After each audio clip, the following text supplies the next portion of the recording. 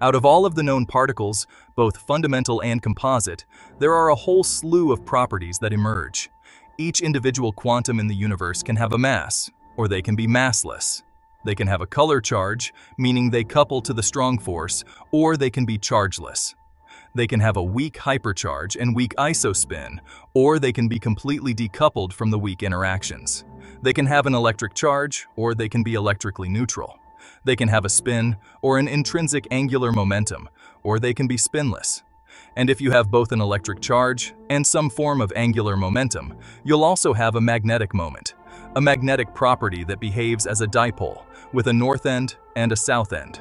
But there are no fundamental entities that have a unique magnetic charge, like a north pole or south pole by itself. This idea of a magnetic monopole has been around for a long time as a purely theoretical construct, but there are reasons to take it seriously as a physical presence in our universe. A little bit was known about electricity and magnetism at the start of the 1800s. It was generally recognized that there was such a thing as electric charge, that it came in two types, where like charges repelled and opposite charges attracted, and that electric charges in motion created currents, what we know as electricity today. We also knew about permanent magnets, where one side acted like a north pole and the other side like a south pole. However, if you broke a permanent magnet in two, no matter how small you chopped it up, you'd never wind up with a north pole or a south pole by itself. Throughout the 1800s, a number of discoveries took place that helped us make sense of the electromagnetic universe. We learned about induction, how moving electric charges actually generate magnetic fields, and how changing magnetic fields, in turn, induce electric currents. We learned about electromagnetic radiation, and how accelerating electric charges can emit light of various wavelengths. And when we put all of our knowledge together, we learned that the universe wasn't symmetric between electric and magnetic fields and charges. Maxwell's equations only possess electric charges and currents. There are no fundamental magnetic charges or currents, and the only magnetic properties we observe come about as being induced by electric charges and currents. Mathematically, or if you prefer, from a theoretical physics perspective, it's very easy to modify Maxwell's equations to include magnetic charges and currents, where you simply add in the ability for objects to also possess a fundamental magnetic charge, an individual north or south pole inherent to an object itself.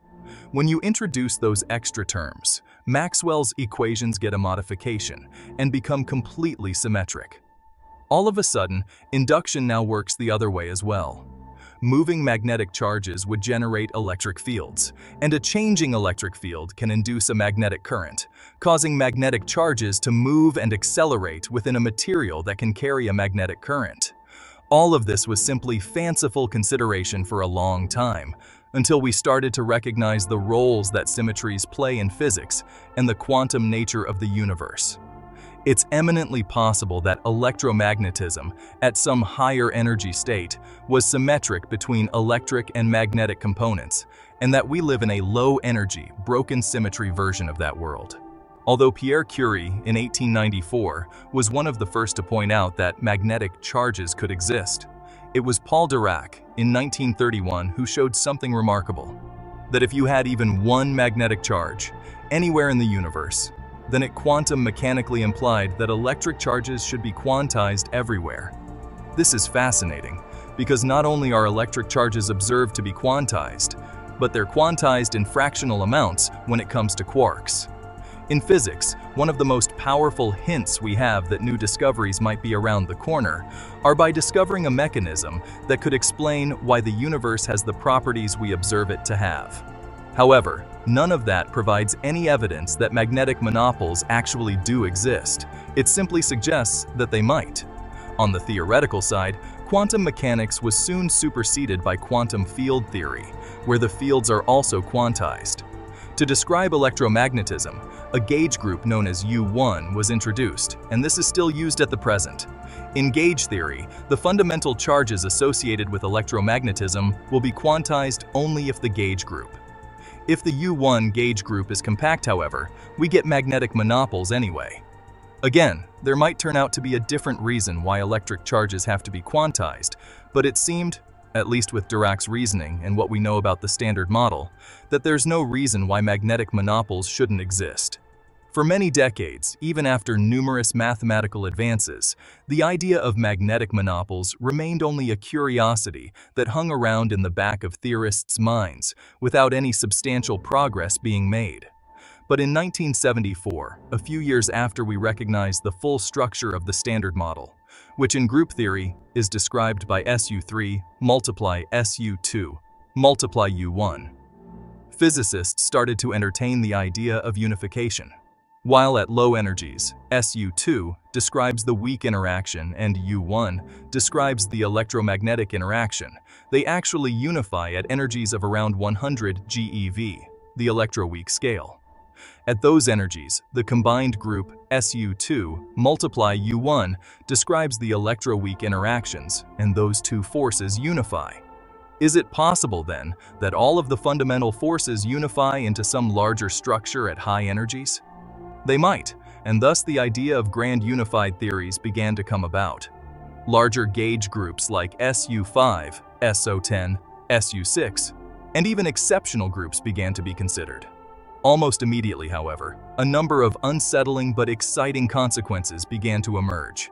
These grand unified theories all predicted that the proton would be fundamentally stable and would decay, that new super-heavy particles would exist, and that, as shown in 1974 by both Gerard 't Hooft and Alexander Polyakov, they would lead to the existence of magnetic monopoles. Now, we have no proof that the ideas of grand unification are relevant for our universe, but again, it's possible that they do. Whenever we consider a theoretical idea, one of the things we look for are pathologies, reasons that whatever scenario we're interested in would break the universe in some way or another. Originally, when 't Hooft-Polyakov monopoles were proposed, one such pathology was discovered: the fact that magnetic monopoles would do something called overclose the universe. In the early universe, things are hot and energetic enough that any particle-antiparticle pair you can create with enough energy, via Einstein's E equals mc squared, will get created. When you have a broken symmetry, you can either give a non-zero rest mass to a previously massless particle, or you can spontaneously rip copious numbers of particles or particle-antiparticle pairs out of the vacuum when the symmetry breaks. An example of the first case is what happens when the Higgs symmetry breaks.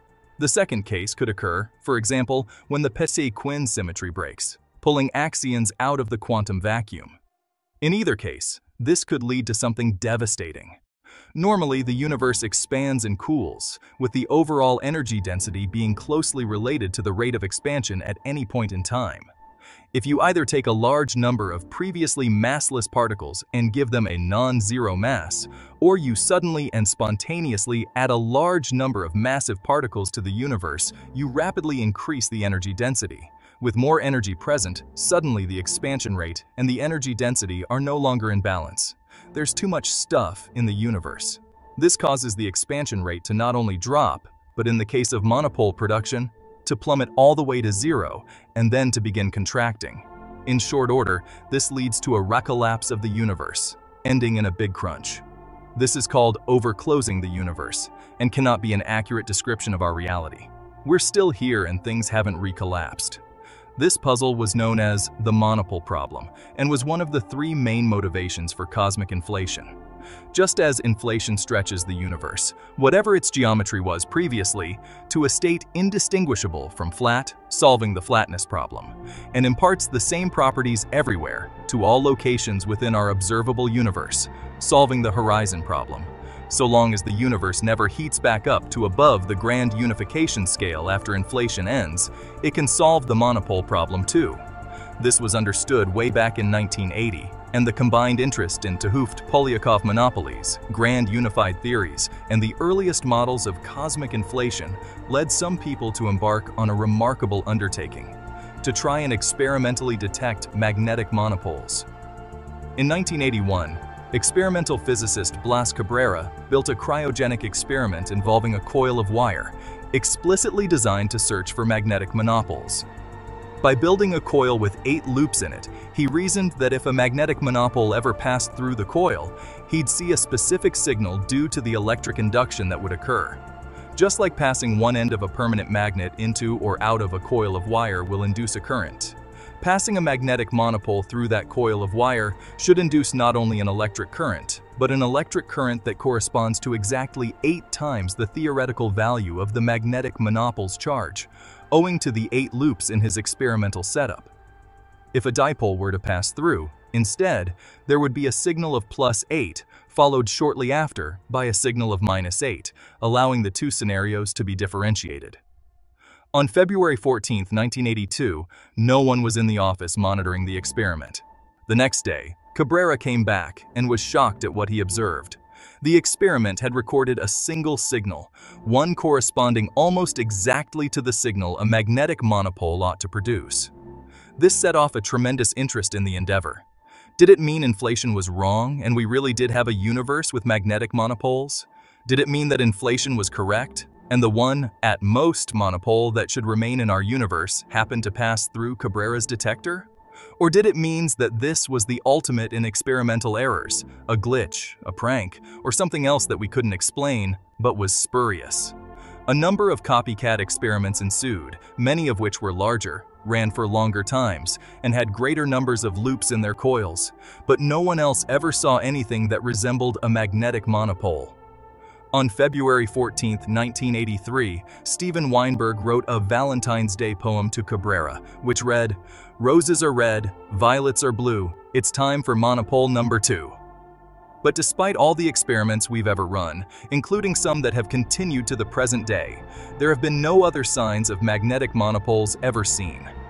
Cabrera himself went on to lead numerous other experiments, but we may never know what truly happened on that day in 1982. All we know is that, without the ability to confirm and reproduce that result, we cannot claim that we have direct evidence for the existence of magnetic monopoles. There's so much that we don't know about the universe, including what happens at energies far in excess of what we can observe in the collisions that take place at the Large Hadron Collider.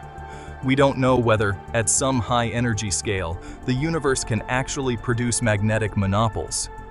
We simply know that at the energies we can probe, we haven't seen them.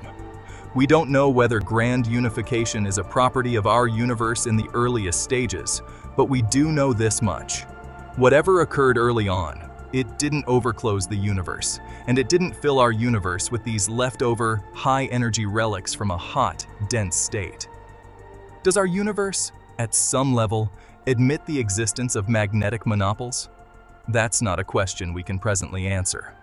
What we can state with confidence, however, is the following. There is an upper limit to the temperature reached in the early stages of the hot Big Bang.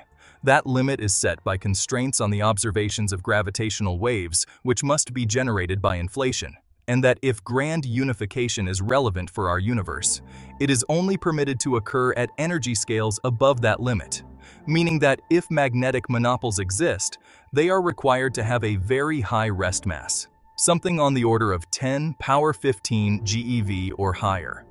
It's nearly 40 years since the one experimental clue hinting at the possible existence of magnetic monopoles simply dropped into our lap. Until a second clue comes along, however, all we'll be able to do is tighten our constraints on where these hypothetical monopoles aren't allowed to be hiding. Thank you so much for coming this far with us. Remember to join us in the next video. Until then, good night, and remember to dream big.